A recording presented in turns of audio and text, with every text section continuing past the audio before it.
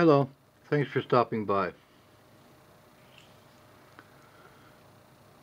Where to begin this one? Okay, this whole BDST project started probably a year and a half, 2 years ago when I was using my T4, my Heathkit T4 on an All-American 5 radio and saw sparks because the radio was plugged in the other way around and the chassis evidently was hot. And so I decided I wanted to take and see if I could take and make a small solid state signal tracer that would take up less bed space, be totally isolated, so that it's not connected to the power at all, and just be safer. And this is a picture of the first unit I made. I used that particular case because that was the case I had on hand at the time. This is what the inside looks like. Just a piece of perf board at the bottom with the circuit on it. And this was the simple circuit that I took and found on the internet. Just using an LM380 chip. Audio's fed directly in. RF took and went through those the diode into two resistors there on the left hand side, and it worked good the majority of the time, but it was nowhere near as sensitive in the troubleshooting the RF stages as the T4 had been. So I started looking for either another circuit or something to take and boost this. And I found another circuit that had a JFET front end on it. And this is a picture of the JFET front end that I found. And it's nice and simple. I did some testing with it, and it had a nice gain to it. And I took and built a little daughter board and put it in my original unit. And it made it a lot more sensitive on the weak signals. And so, like I said, he just basically spliced it in. Here you can see it on the original circuit, just spliced in on the top there. The only trouble is, on a little bit stronger of a circuit, I started getting feedback out of the LM380. And come to find out, what was happening is that if you look at the output of the circuit there, of the JFET, is right where the power comes into it. So it was basically backfeeding through the 15K resistor and 1K resistor to the power of the LM380, and that's what was causing the feedback.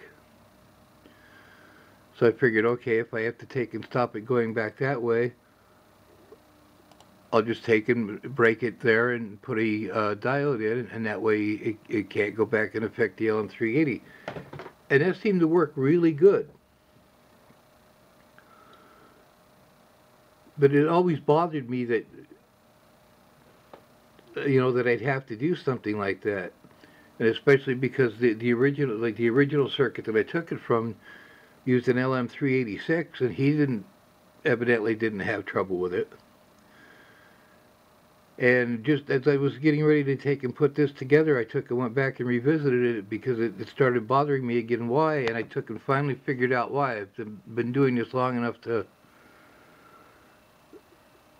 go a little deeper in things. And in the yellow is the circuit that I took and borrowed, which is everything that you needed for the JFET front end.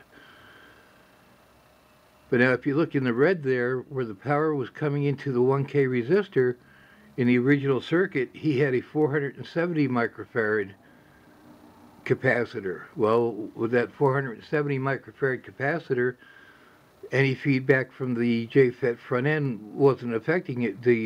That capacitor was absorbing it all, and it wasn't changing the LM386 any. So really, that would have been the proper way rather than going with the diode. But Like, you know, I'm like you guys, I'm just learning all this stuff. And then we ran into another problem with the 10 microfarad capacitor there in the source of the uh, JFET. It was causing too much gain on stronger signals, and we had to take that out, you know, and decrease the gain so we weren't overdriving the LM380.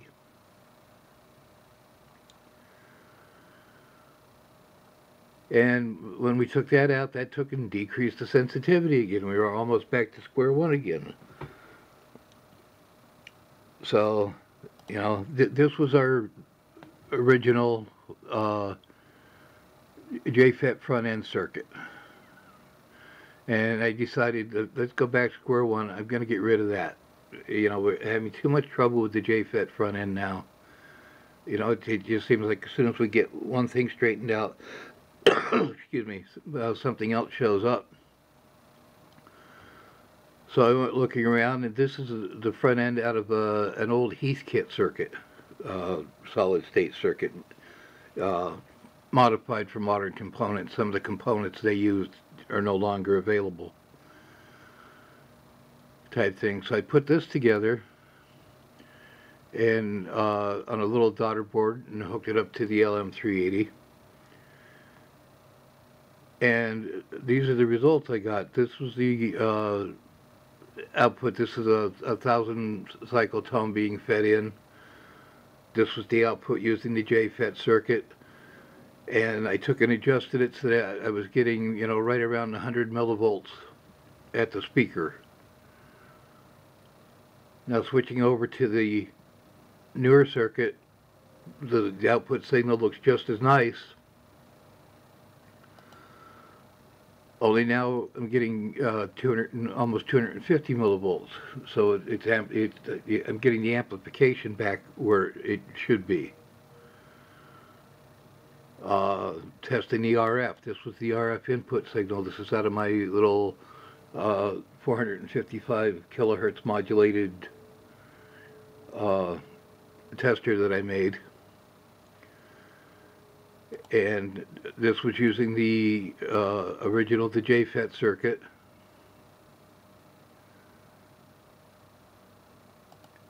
And again, I adjusted it, you know, to get 100 millivolts at the speaker. This is the output with the new front end, you know, virtually identical. Only now we're getting 337 millivolts, so we're getting 3 times the amplification.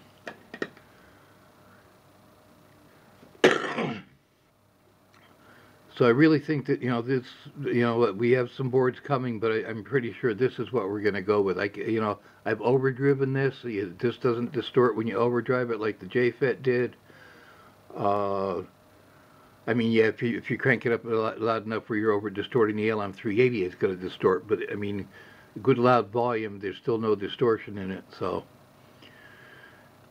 and the only other change really is with the probe that Doug and I have been working on. I took and changed the input resistor from 10 kilo ohm to 470 kilo ohm, because the 10 kilo ohm, we were having a loading problem again. And just changing that to the 470, it's just as sensitive. You can take and pick up the from the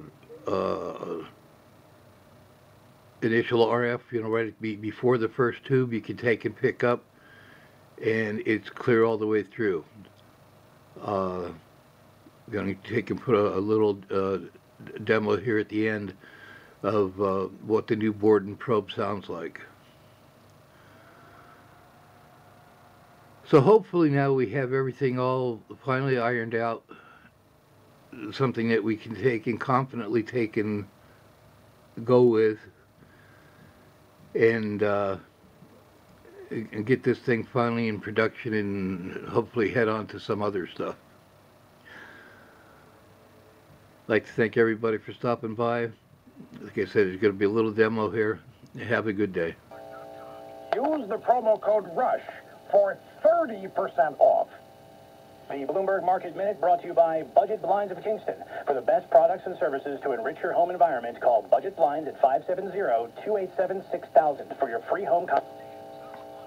With investors remaining cautious ahead of the weekend. The Dow Jones Industrial Average is up 89, the S&P 500 up 4, the Nasdaq Composite is up 1.